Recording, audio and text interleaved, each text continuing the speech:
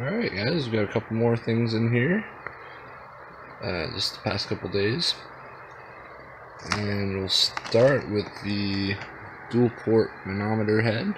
This is one I've had my eye on for a while. This was not one I ever, I don't believe I ever did get this one before. I don't think so anyways. And I looked at a couple of these used, and I don't know, I couldn't get a used one for like less than 90, I think, anyways, and they were kind of questionable. And this one's all nice and new, and it was only like, said 90 was about the lowest I could go on the reasonably used one, and this was like 120. So for the extra 30 bucks, I just went ahead and got a new one. So it comes with the a good amount of this kind of rubber vinyl, or that kind of squishy vinyl tubing, I guess. I don't know how to describe it. There's a proper word for it, I'm sure, but it's like pretty soft. I believe they give you the adapters in there, so I have to go ahead and open. I think it comes with the size adapters, the 1/4 inch to 5/16 or whatever. Yes. And the sweet Toshiba batteries. Yeah, a couple little tools in here. Oh, nice. They give you the trimming screwdriver. Very nice. Cool. I'll have to look at that little accessory pack a little further.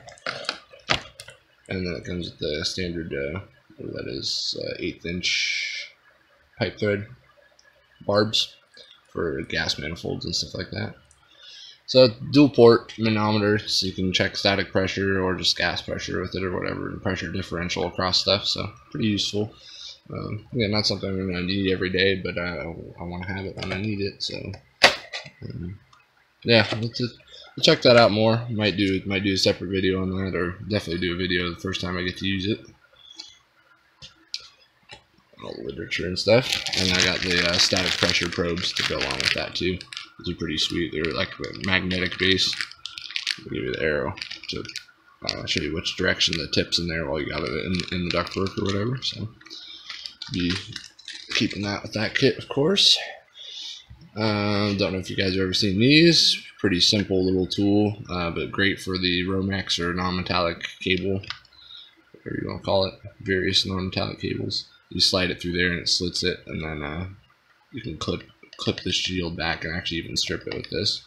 And then you got wire bending loops. Yeah, it's pretty simple. Whoever came up with this is pretty smart. It's just a piece of plastic with a couple blades in it, but it's nice and light, and it does a lot for its size. So I had one of these before and lost it or got stolen or something like that. So got that one back. This thing's pretty cool. I'll almost certainly be doing a separate video on that. I think this has been out for a while. The super cool slide rule. I have a slide rule. You probably saw me using it in the video the other day that will help you figure out the 410A or R22 superheat and subcooling, and that one does this as well.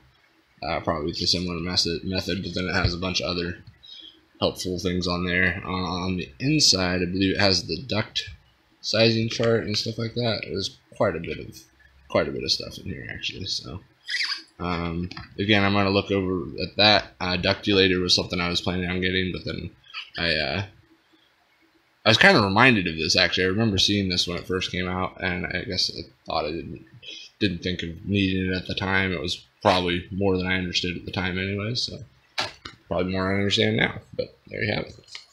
And last but definitely not least is the Yellow Jacket Superheat calculation kit. This is a tool I definitely also had. Used it a couple times and got stolen. Nice shiny little box. I'm sure the thief was extra happy about that. So this is basically the valve core removal tool, little ball valve, and then the two accessories, the broken core extractor and the thread chaser, and then also a superheat thermometer, which allows you to get a very accurate temperature reading by actually going into the vapor or liquid stream in the refrigeration system. So Again, not something you necessarily need all the time, but if you for something that's critically charged or whatever, and you want to be as accurate as humanly possible, this is the way to get it. Again, not something I'm going to need all the time, but I want to have it in my arsenal. I had it before, and there's no reason not to have it now. So, as it turns out, I already have the ball valve and the 2 other tools. Well, the only thing I really bought this for was the thermometer, and I probably could have gotten that another way, and I did look it up. I know I could get another way, but I found this was new old stock. You can see this is obviously like in someone's truck for a while or something like that. It's got some schmegma on it, but it's alright. It's all brand new inside, so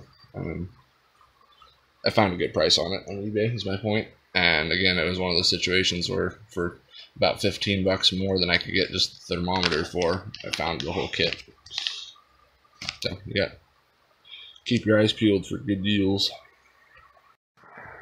And then this case is just a really nice thing too. Again, the plastic hinge, that always sucks, but it's just a nice sturdy little case. Look at that. Look at that mirror sticker, boy. That's shiny. Stupid. Anyways, like I said, I already got these 2 guys, so I'm probably I can't see needing more than 1 set of them, really. So I'm going to just probably list those, resell them. Probably get close to $50 for them, actually, I think. If that's right.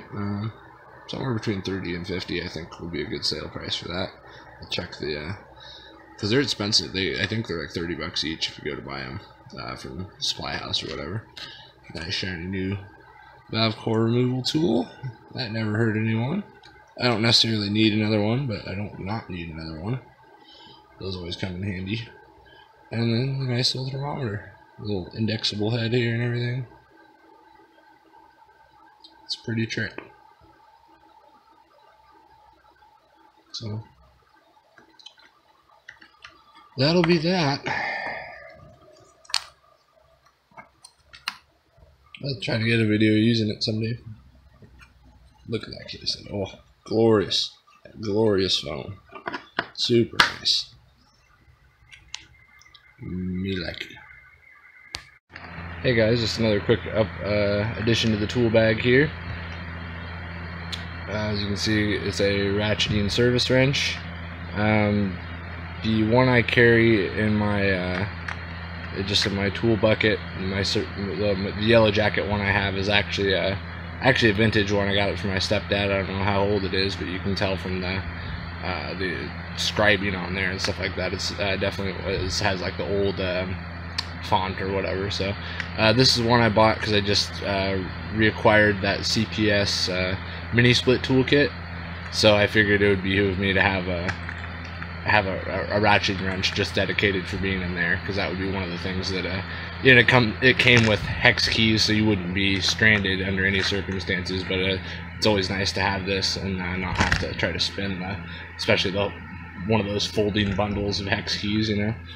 So this one's not quite as slick as the yellow jacket. You know, the yellow jacket has like just the square bit on one end, and then the stepped, like the smaller and then the bigger. This one just smaller on one side, bigger on the other. But no big deal. I think the offset design is going to be better. I mean, overall, there's never a circumstance where it wouldn't work as good as the straight one, and circumstances would work even better. So this one was a lot more affordable than the yellow jacket one. They always sell the service wrench and the bit separately, and it ends up being like almost $40, I think. So this is about $15. So maybe not as nice quality, but it looks pretty good to me. So they said this one's going to go in the CPS mini split tool bag. I'm not sure if I'm going to do a review on that one, or you know, an update video or whatever, because I did years ago when I got it, and the kit hasn't really changed. The only thing that was different is I decided to get the one with the metric sizes on the torque wrench, the crow's foot wrenches or whatever, because most mini splits seem to have the metric fittings. So So that's the only difference there. So if you want to check out this CPS mini split toolkit, look on my channel. I'll see if I can post a link here. But yeah, that's a like I said, that I did a complete review of it at that time, and it hasn't changed really. So yeah, thanks for checking it out, guys. We'll see how this one works out. Let's see how that works out.